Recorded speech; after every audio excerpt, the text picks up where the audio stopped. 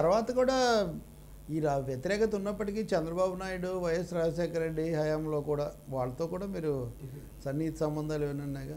మీ గురించి ఒక మాట వింటాను నేను, పరస్పర విరుద్ధమైన వ్యక్తులతో అంటే చంద్రబాబు నాయుడు, దగ్గుబాటి వెంకటేశ్వరరావు, అక్కినేని నాగేశ్వరరావు, ఎన్టీ రామారావు, దాసరి నారాయణరావు, ఇంకొక ఆయన, ఇట్లా ఈ ఇరు శిబిరాలు భిన్న ధృవాలతో సన్నిహితంగా ఉండడం ఎలా సాధ్యం సీతారామరాజు గారికి? భారతంలో సంజయ్ తెలుసు కదండి, ఇటు ఉన్నాడండి ఆయన, అందరికీ కావాల్సినాడండి. అని చేత సహజం అండి అది, కొన్ని క్యారెక్టర్స్ అలాగే ఉంటాయండి. మీరు మంచి రచయిత, మీ ఫిల్మ్ ఫీల్డ్ గురించి తెలుసు.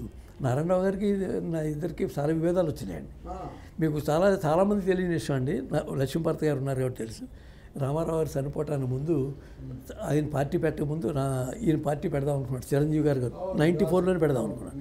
అప్పుడు ఆయన cinema release అయినప్పుడల్లా Allu Arvind statement ఇస్తుండేవాడు cinema ఆడటం కోసం అండి. వచ్చి నెల మా అరవింద్ పార్టీ, మా చిరంజీవి గారు పార్టీ పెడతారు, ఆ ఫీల్ రేట్స్ పెట్టేవాడు అండి. ఎందుకంటే సినిమా మళ్ళీ బాక్స్ ఆఫీస్ దగ్గర హిట్ అవ్వాలి కదా, ఈ ఫ్యాన్స్ అన్ని టికెట్లు కొనాలి, నెక్స్ట్ కాబోయే మంత్రి గారు, ముఖ్యమంత్రి గారు మన టికెట్లు కావాలని ఆ యావలో ఉన్న వాళ్ళంతా కొనేస్తారండి, తిరిగి వాళ్ళు అయ్యింది. అది చేత ఏంటంటే అలా చెప్పుకుంటూ వస్తున్నాడండి.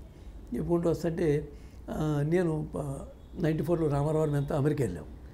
చిరంజీవి తానా చిరంజీవి గారిని అంతా కూర్చున్న తర్వాత అక్కడ ఆయన్ని అడిగారు తానా వాళ్ళు, చిరంజీవి గారిని మీ ప్రైవేట్ మీటింగ్లో, ఏంటంటే మీరు పార్టీ పెడుతున్నట్టు ఆలోచిస్తున్నానండి అన్నాడు. 94 ఆలోచిస్తున్నానని చెప్పాడు. తర్వాత రామారావు గారు చెప్పారు ఇలాగ ఆలోచిస్తున్నానని చెప్పాడు. అంటే గౌరవిస్తానని ఆయన రూమ్ గౌరవించారు. మ్యారియట్ హోటల్లో ఉన్నాం. గౌరవిస్తే న్యూయార్క్లోనండి. లోపలికి వెళ్ళాడు చిరంజీవి గారు, నేను పక్క రూమ్ నాదండి. సో మాగుంట సుబ్రహ్మణ్య గారు మేము పక్క రూమ్లో ఉన్నాం. ఆయన వచ్చారు ఎంపీగా. అప్పుడు లోపలికి వెళ్ళిన తర్వాత వచ్చేసి వెళ్ళిపోయిన తర్వాత రామారావుని అడిగారు, ఏం చెప్పారు సార్ అని. ఆయన నేను బతికుండా పార్టీ పెట్టను అన్నాడు. మనకి ముందు పార్టీ ఎందుకు పెడతాడు బ్రదర్, వాడు చిన్న కుర్రవాడు, వాడు చిరంజీవి పార్టీ పెడతాడా నేనుండగానే, ఆయన నా ఫ్యాన్ అలా అని చెప్పి వెళ్ళాడు అని చెప్పి మొత్తానికి ఏదో మాట్లాడుకున్నారు ఇద్దరు. నేను వెంటనే అక్కడి నుంచి ఫ్యాక్సులు పంపించాను. చిరంజీవి గారు పార్టీ పట్టలేదు, రామారావు గారికి హామీ ఇచ్చారండి. ఉదయం బ్యానర్ స్టోరీ అండి. వీడు ప్రచారం చేసేస్తాడు కదా, అల్లు అరవింద్ గారు ప్రచారం చేస్తున్నాడు మొత్తం దేశం అంతా. వెంటనే చేసేస్తాడు బ్యానర్ స్టోరీ నా పేరుతో ఇచ్చేసారు. బైలైన్ స్టోరీ వచ్చేసింది ఉదయంలో. పార్టీ పెట్టట్లేదు చిరంజీవి గారు, అమెరికాలో న్యూయార్క్లో హామీ ఇచ్చారండి. ఇచ్చేది అంటే వెంటనే అయిపోతే సెన్సేషన్ అండి. వెంటనే తిరిగి దాంట్లో ఫ్యాక్స్లు పంపిస్తాడు చిరంజీవికి ఆయన. నాకు ఇది తెలిసిందండి. నేను చిరంజీవి గారు చుట్టుపక్కలకి వెళ్ళలేదండి. ఆయన ఇటు వస్తుంటే అటు వెళ్ళిపోయేవాడిని, ఈ లిఫ్ట్లో వస్తుంటే సెకండ్ లిఫ్ట్లో నేను వెళ్ళిపోయేవాడిని.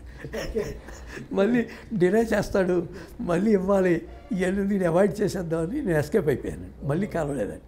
ఇండియా వచ్చేసిన తర్వాత రోజు గౌరవించాడు. ఆయన దగ్గర ఒక రాజు ఉండేవాడండి, పిఎస్ గారు, ఆ పేరు మర్చిపోయానండి. మా పక్క ఊరు అవుతుంది, పక్క ఊరే, నా ఫ్రెండ్ అవుతుంది. వాడు బ్రదర్ అయితే నాకు బాగా కావాల్సి. అతను చెప్పాడండి, ఫోన్ చేశాడు, మిమ్మల్ని ఒకసారి చిరంజీవి గారు రమ్మంటున్నారండి, ఎక్కడ వచ్చింది పట్టుకుందాం.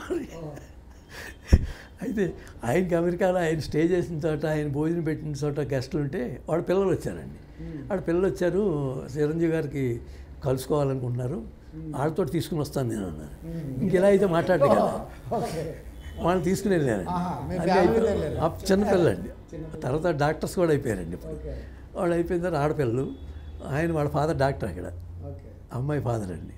తీసుకెళ్ళిన తర్వాత అంతా వెళ్ళిపోయారు. నేను కూడా వాళ్ళతో వెళ్ళిపోతున్నాను.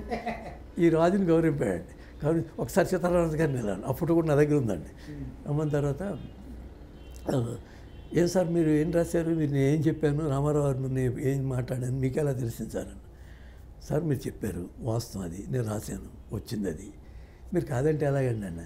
కాదండి అప్పటికి రామారావు బతుకున్నారు, మీరు కాదంటే ఎలాగండి, మీరు ఓ స్టేట్మెంట్ ఇవ్వండి, రామారావుతో ఈ విషయాలు మాట్లాడలేదు, సైన్ చేసేవాడిని, నేను ఇప్పుడే ఉదయంలో బ్యానర్ స్టోరీ బైలైన్ స్టోరీ వేస్తానండి.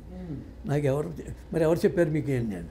రామారావు చెప్పారు, రామారావురే, మళ్ళీ రామారావు గారు చెబితేనే రాశానని కూడా కింద రాస్తానండి. ఇంక సైలెంట్ అయిపోయాడు.